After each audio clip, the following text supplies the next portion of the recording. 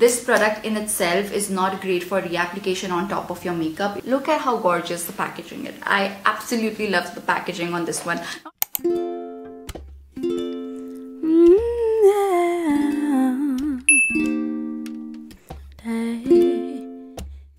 Hello Linda, welcome back to my channel.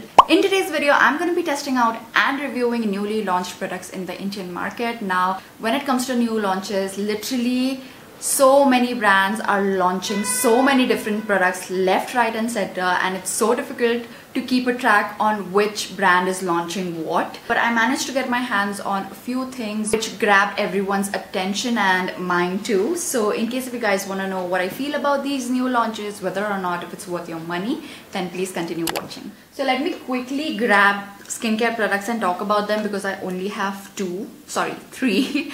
So first two products are by Conscious Chemist. Now these are their newly launched Snail Magic collection. Now this is supposed to be like an affordable version of the very infamous Snail Mucin from CosRx. I've used that in the past and it's amazing. So I think the brand wanted to create something like that but for the Indian market. So I have their facial cleanser. Now this is their barrier repair face cleanser. It has a very nice, floral fragrance to it. I do not mind fragrances in my face washes because वो face पे ज़्यादा time रहता नहीं है, so it's absolutely fine. The thing that I liked about it is that it lathers really well. It has certain ingredients in there which I am a huge fan of, like it has Centella asiatica, also hyaluronic acid obviously, then snail concentrate, as well as green tea leaves extract, which is supposed to be really calming and very soothing to your skin. So I do like the overall feel of it and how it lathers well on my skin, but at the same time it does not leave my skin feeling dry and stretchy. It's not one of those most gentle cleansers out there that I've tried, but it's good. For the price point, it's good. I've used quite a bit of it, as you guys can see here. Next up, also from their Snail Magic line, I have their Barrier Repair All-in-One Cream. So I love the texture on this one.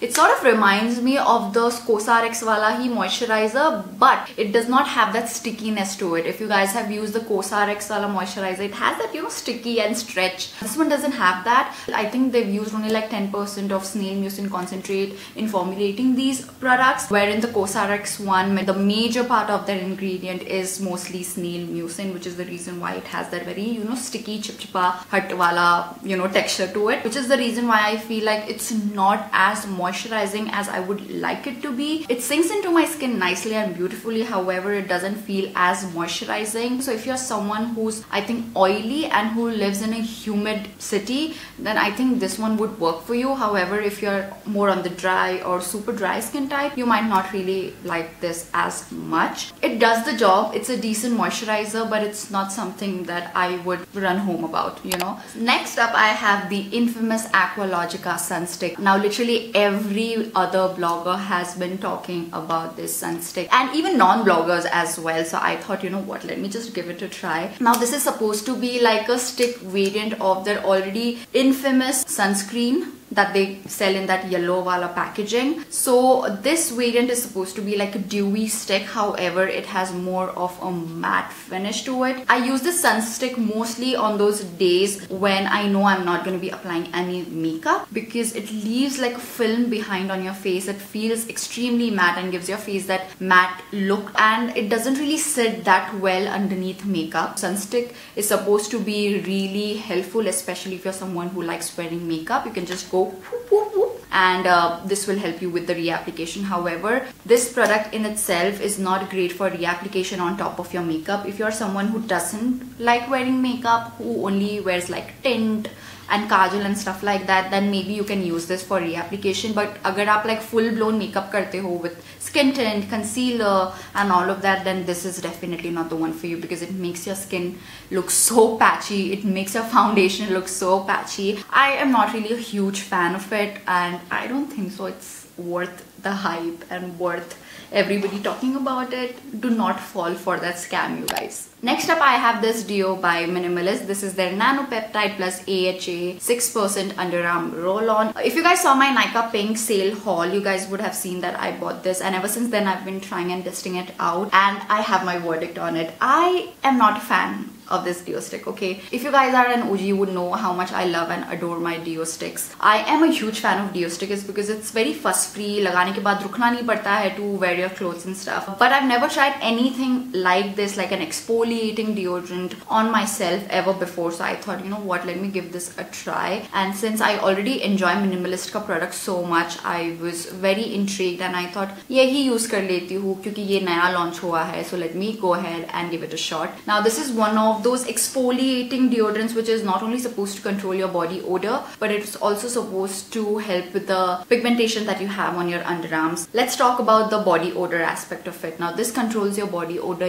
yes. However, if you are someone who sweats a lot and who has an extremely strong body odor, I think this would not really work that well on you, because at the end of the day, I do tend to smell myself a little bit, especially on my clothes. If I sweat a little too much, I can smell that sweatiness. Now coming back to the fact that this would help you with your underarm pigmentation or not, then let me tell you, it will, but would like 10%. Okay, now I'm someone who isn't comfortable showing my underarms because I do have pigmentation on my underarms. It's something that I got from my mama, so you would never go me seeing like whoop, whoop, because it's just not something that I'm comfortable with. So yeah, I did notice a subtle difference, but not too much. And another thing that I noticed, whenever I applied this deodorant on my underarms, it just burns a little bit. I don't know why. It always burns. Tell me one thing, if you guys have used anything like this, like an exfoliating deo stick, is that supposed to happen, or it's just me? Like, I have no clue.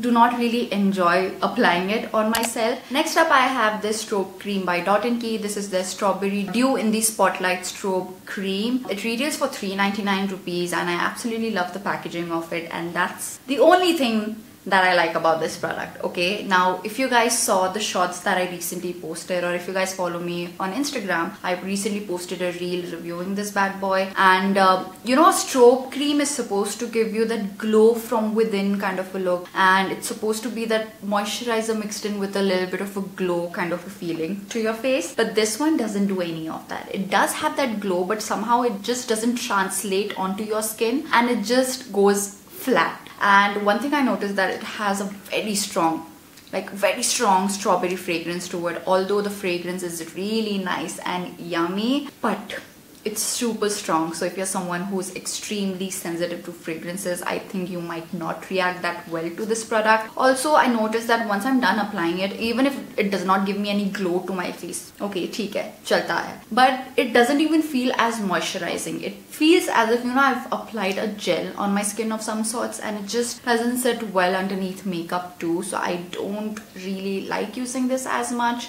and I'm not really a huge fan. Next up, I have this foundation by Kiro. It is their Daily Dew Serum Foundation. I have mine in the shade 02 Sun Beige. Now, this is not a new product by any means, but they recently reformulated, repackaged and revamped this foundation, and I think they have added more foundation shades to it as well. Now, this is supposed to be your everyday kind of skin tint, which is supposed to give you a little bit of a coverage and even out your skin tone really well. Now, the shade 02 Sun Beige is a little too dark for my skin, but once I start blending it out, it looks okay. I think camera mein itna pata nahi chal raha hoga, but when I used it the other day, I used it to work, and my colleague, she mentioned that, you know, you look a little dull. I think it was because the shade is a little too off. It's a little bit too yellow for my skin. But speaking about the product itself, I like using this product. It just leaves my skin feeling nice and plump. At the same time, just gives me enough coverage where I feel a little bit more confident, because of lately my skin has been going through something. Okay, my skin hasn't been feeling and looking that great. So I like using this just a little bit. I like to mix it with my lighter foundation just so that, you know, it doesn't look as yellow on me.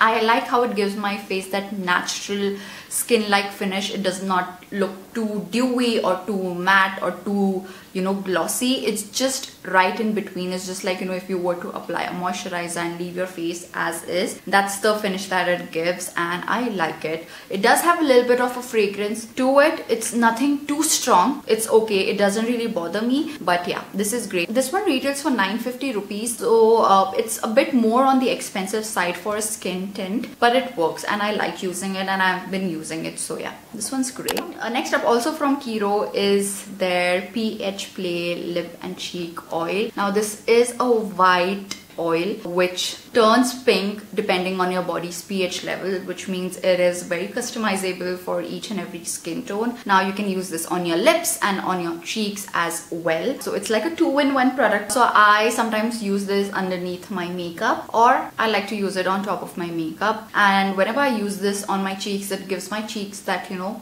glow, and it looks just plump. In fact, this is the blush that I have on my cheeks right now. I have no moisturizer whatsoever, and if you see a little bit of glow on my cheeks, it's because of this bad boy right here. It gives a beautiful tint behind which stays on your lips for a good 4 to 5 hours. I like keeping this in my purse, so whenever I'm like, I don't have any makeup on, I'm like, and it just makes me look a lot more lively. So yeah, next makeup product I have with me is this concealer by La Mer. It is their Luminous Retouch Hydrating Liquid Concealer. I have mine in the shade Custard and I don't like it. The name says it's a luminous hydrating concealer, but on the other hand I feel like it's too matte and the formulation is not forgiving at all. You have to start blending it right away as soon as you apply it on your face, or else it will bunch up and it will not blend. I don't like how it sits on my skin. It makes my under eyes look super heavy and super cakey. I am someone who doesn't enjoy using concealer that looks heavy and cakey on my skin. Even though I want that coverage in my concealer, I do not want them to look heavy. काफी लोगों को शायद ये पसंद ना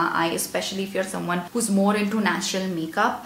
तो शायद आपको बिल्कुल भी पसंद नहीं आएगा. I do not have a lot of lines and creases on my under eyes, but it still made those teeny tiny lines that I have emphasize so much. तो अगर आपके काफी dark circles है और काफी lines है under eyes पे, I think this will exaggerate those lines even more.